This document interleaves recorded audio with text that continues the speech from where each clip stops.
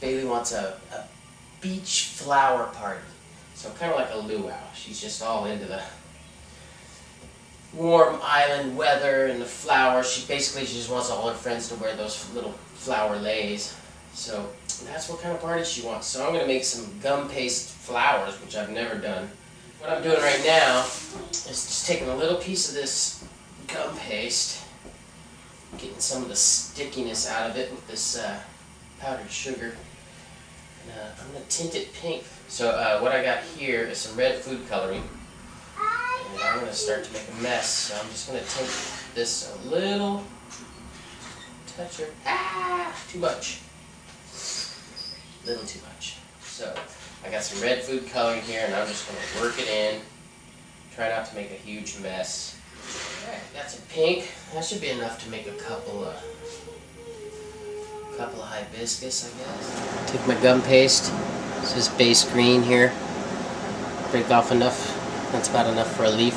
I got some powdered sugar just down here. I don't even know if this is correct. Maybe you're supposed to use shortening. I don't know, cornstarch. But I'm using powdered sugar because when I paint them at the end, this seems to just disappear.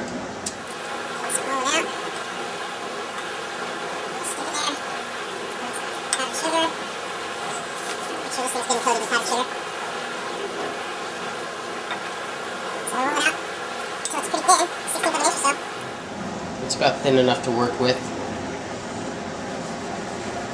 So then I'm just going to hand cut these. I'm going to hand cut this shape out. And hibiscus leaves are broad, serrated edges. Alright. Got the basic leaf shape cut out. Basic leaf shape. All this powdered sugar will be gone by the end. So then I'm going to start cutting the serrations. And they're basically just notches. Buenos noches. You just gotta clear the life after each one. You do this kind of quick, because this stuff dries out pretty fast. And you know, it's pretty forgiving anyways. I mean, you know, it's handy on a cake, but crying out loud, I'm a pro. This is the third leaf I've ever made in my life.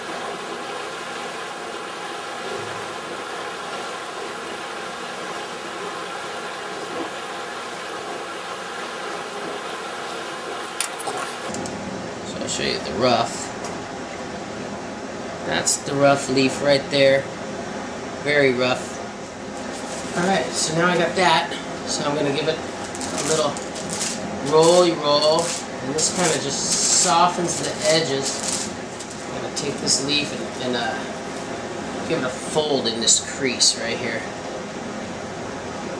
Just to kind of give it a little pinch. Just to give it some definition.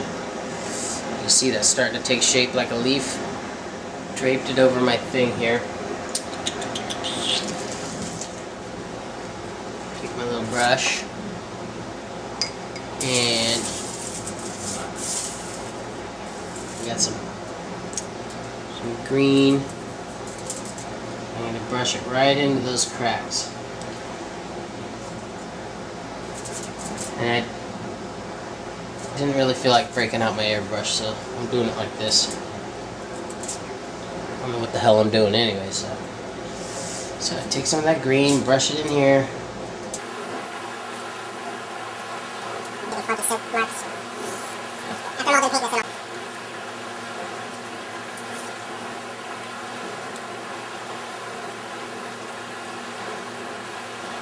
This is what one of the hibiscus leaves look like. I did this one earlier today as an experiment. It turned out pretty good. I mean, you know, it's totally ghetto. I don't have any of the right tools, so, you know, I'm propping it up on rolled up newspaper.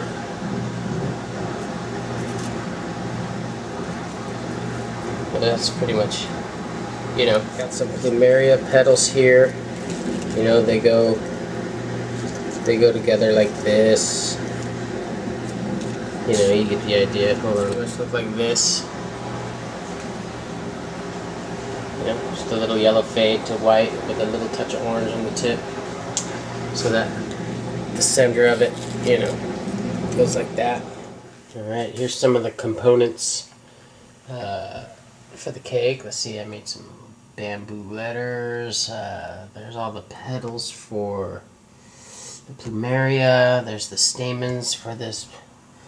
Let's go what's going to be a really big hibiscus, and then here's a bunch of leaves. Alright, I'm going to make some marshmallow fondant, and for that you need shortening, powdered sugar, and marshmallows. Simple. It's really easy. And you just grease a bowl, microwave safe bowl, then just plop in your marshmallows, use the little minis. They kind of stir a little better. A lot of air in these bad boys. Looks like Bailey was getting at these. So then, yeah, about every 30 seconds, take it out and stir it up. Give that a shot. Just give it a little toss. Another 30 seconds. We'll give it 40 seconds. This is where I edit. Fade out, fade in. 30 ought to do it. Hey, escapee. Ooh, that's nice stuff, man. Fluffer nutter. Look at that. There you go. Start pouring powdered sugar in there. Start mixing. And you're gonna knead the crap out of this, so, you know, some lumps. I mean, knead the crap out of it. Okay, so, got a mound of sugar here, spread it around.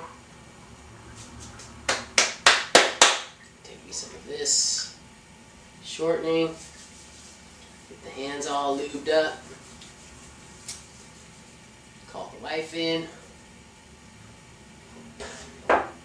Jokes, I make jokes. See that in there. So now it's to this consistency, still really gooey.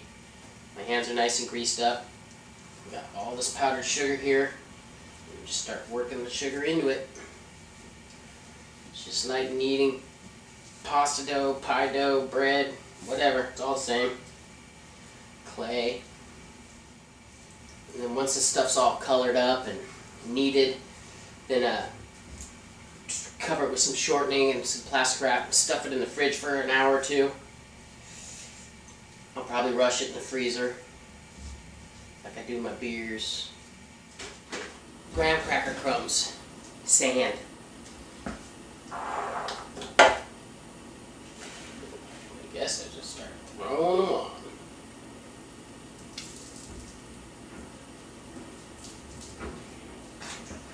Oh! Sammy Chong's here, smoke break. So I just rolled this sheet of fondant out that you saw me make earlier. And then I etched a design in it real quick. And now I'm giving it a quick stain with some diluted food color.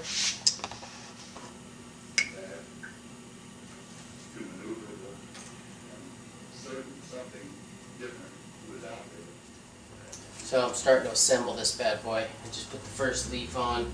I put the mat on a little earlier. It's been in the fridge chilling.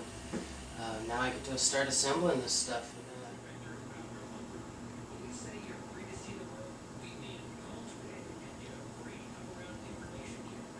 Happy 3rd birthday, Bailey. Gum paste flowers. Oh, it's to decorate the walls. What time did it take? Maybe 8 hours total, maybe. Nice. Good work. Oh yeah! Oh, I get the blanket. Oh, it's gonna be I get the blanket. Oh my god. Not the one fire blanket. Do you want to try some? No. Heavy.